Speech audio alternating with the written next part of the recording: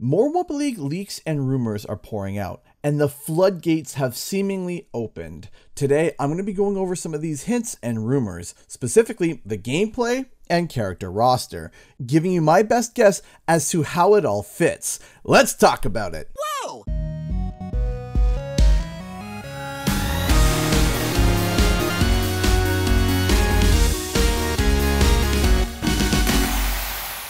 What's up guys, Canadian Guy here, and back with another Wumpa League video. So, the leaky speculation gates have been blown right open as a new source has come forward with new information about the long-awaited Wumpa League, a game that I started talking about all the way back in January 2021.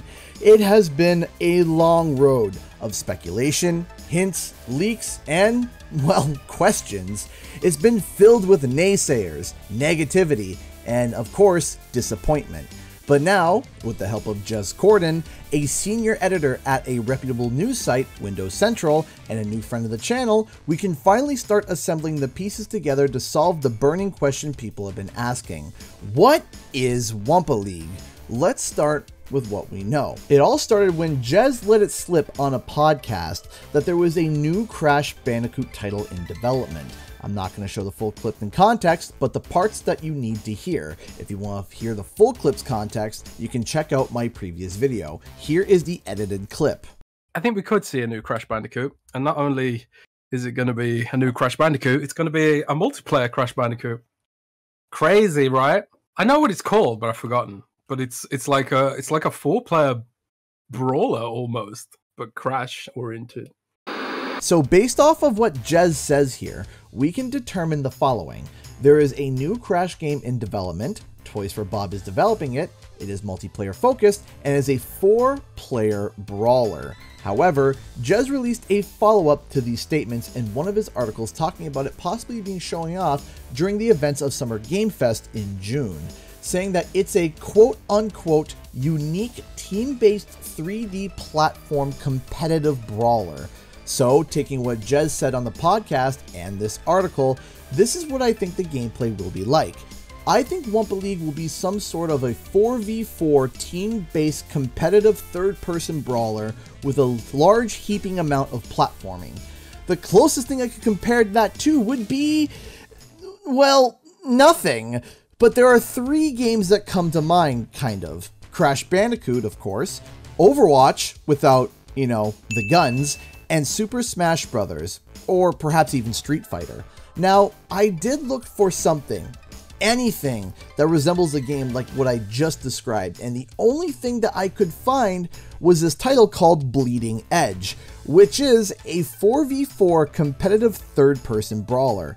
But again, this idea that we are hearing sounds very, very unique in terms of genre. So I feel like this would be a loose interpretation of what it could look like. Again, it seems very unique. So now that we kind of have a ballpark reined in idea as to what this game will be like, let's talk about the characters. Who could we see in this roster? Well, Jez actually went out of his way to say on Twitter that there are currently 10 playable characters in testing. Now, there's a bit more to that statement that I'm going to talk about later, but right now, in whatever way Jez is discovering this, there are 10 characters playable at the moment that can be confirmed. So, who could they be?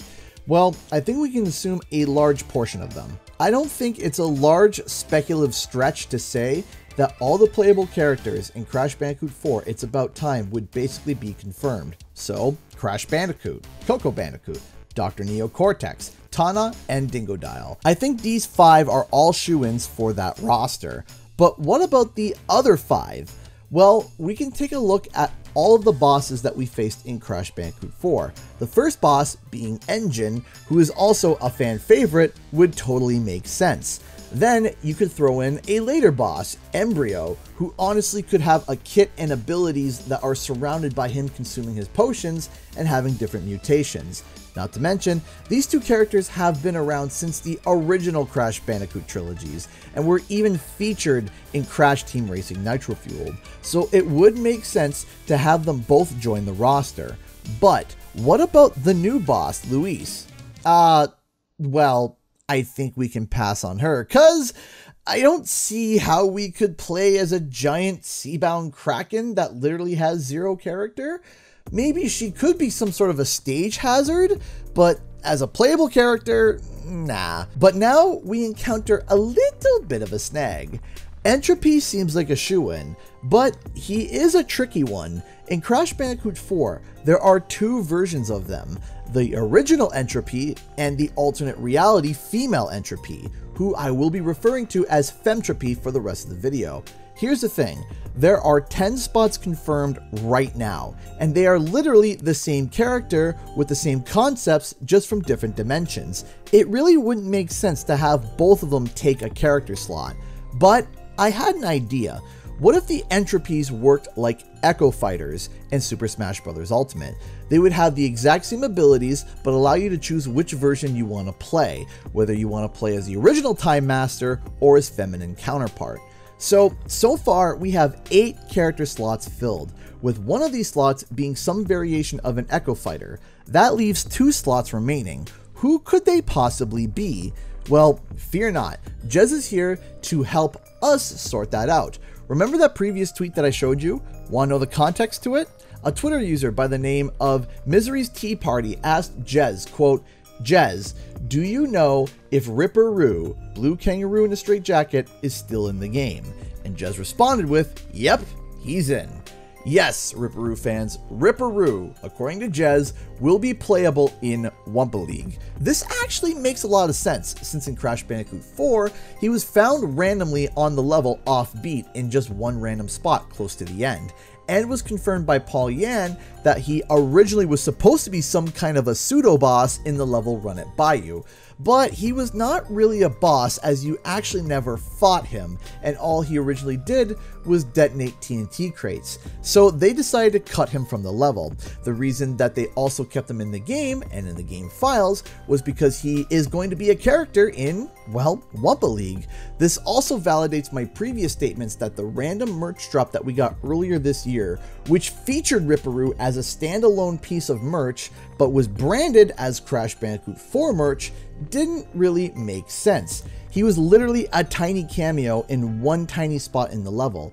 In fact, a lot of people missed him on their first playthrough of that said level. So why would they sell a $30 figure of a character that has no relevance to the game that he's branded with? Simple, because he's in Wumpa League. So now we have 9 spots filled. Who could fill the last spot? Who could be the final fighter? Well, ladies and gents, this one is interesting, because we actually talked about this character before. At the end of the game, there was a secret character that showed up in the concept art that never ever showed up in the game. In fact, he has never been in any Crash game. That character I'm talking about is Cat Bat.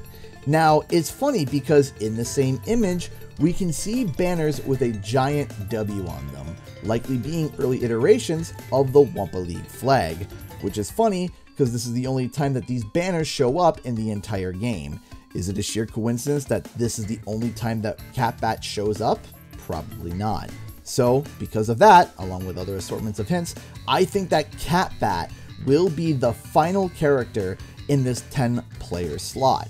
Also, Jez, who actually is unfamiliar with the Crash Bandicoot franchise, asked a Twitter user in reference to an old potential roster list. Where's the bat though? If he is unfamiliar with the Crash Bandicoot franchise, but is asking about a bat character that only shows up briefly in only one piece of concept art, that also is the only piece of art that directly references Wumpa League, and he is confirming Ripperoo being on the roster, it implies that there would be a bat character in the 10-player slot list that he is claiming that he has seen.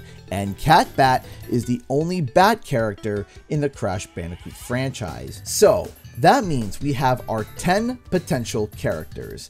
Crash Bandicoot, Coco Bandicoot, Dr. Neo Cortex, Tawna, Dingodile, Dr. Engine, Dr. Embryo, Entropy and Fentropy, Ripperoo, and Cat Bat. Now, I am not saying this is 100% confirmed. I'm saying, based on what Jez has said and based upon my own assumptions and guesses, this would be the initial roster that we might see. But wait, there's more. Jez said that there were 10 characters in testing. Now, those few words are key.